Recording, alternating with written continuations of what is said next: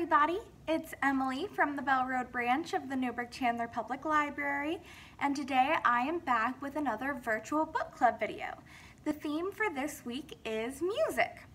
Now, this book club theme is going to be a little bit different from themes that I've done in the past. It's going to be split up into two parts. So the first part today is going to be like one of my typical videos where I talk about a book that has to do with music, and I show you guys some activities that you can do. Part 2, which is the next video that will be going up, is where I'm going to show you a bunch of online resources that you can use for sound experiments and to learn about music and music theory. So stay tuned for that video, and as for part 1, let's get started with the book talk. The book I read for this video is I Am Drums by Mike Grosso. This is a book about a girl named Sam who wants to play the drums more than anything.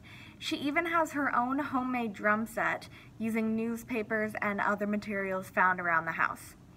She plays the drums in her school's music class, but she soon learns that the music program at her school is going to be cut. Desperate to continue to play the drums, she starts mowing lawns to save up money to pay for lessons by the local drum teacher, Pete. However, she does all of this without her parents' permission or knowledge. What will they do when they find out? I loved the way Sam described how she wants to have other people know her thoughts, and I also love the way the book starts out. I'm going to read the first couple of paragraphs to show you what I mean.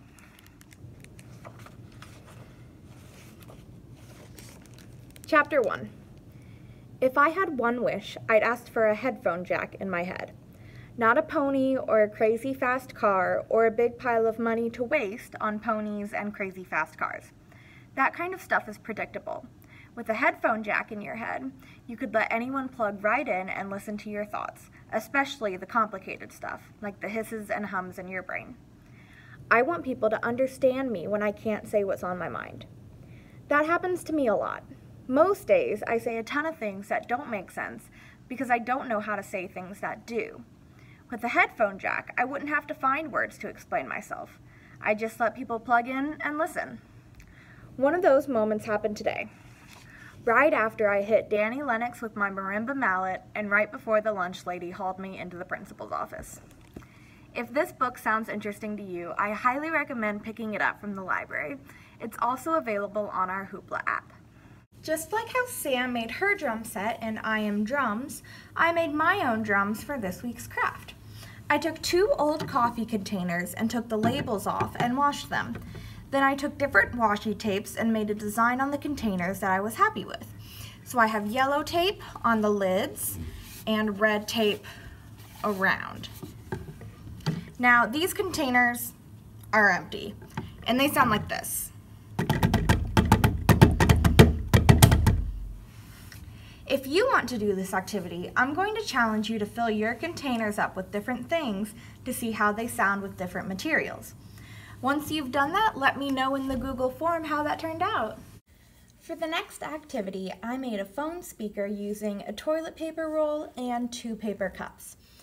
This activity might require adult supervision, so make sure to ask an adult if you need help. The first step is to design your toilet paper roll and paper cups. As you can see, I made a rainbow on my roll, and I added some fun dots to my already patterned cups. The next step is to measure out how big your phone or MP3 player is on the roll. Then, with an adult, safely cut around the area so your device will fit.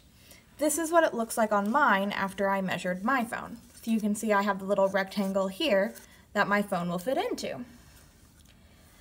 The next step is to carefully cut circles in the cups about the size of the toilet paper roll. So that looks like this. And again, make sure to ask an adult if you need help. The pieces go together like this. So you're going to take one end of the toilet paper roll and stick it in the hole with the paper cup. You're going to do the same with the other side. You're going to take the other end of the toilet paper roll and stick it in the hole with the cup, and it should fit very snug. So it looks like this from all sides. And what happens is when you put your phone in here and begin to play music, the sound waves will bounce around in the tube, and when they go to the cups, it'll amplify the sound waves, which will make your music louder. The snack for this week is a graham cracker xylophone. The ingredients you will need are M&Ms, a graham cracker, and peanut butter or icing or anything sweet and sticky. For this video, I'm using peanut butter. Now make sure to wash your hands thoroughly before touching any of the food. This is a very simple snack to make. All you're going to need to do is take an M&M, put a little bit of peanut butter on one side, and stick it to the graham cracker like that. Now you're going to continue to do that until your graham cracker looks like a xylophone. I'm going to show you what it's going to look like when it's done. So this is what my xylophone looks like. You can use multiple graham crackers and use more M&Ms and make yours more realistic, or you can do different colors and patterns. Just make sure you're having fun.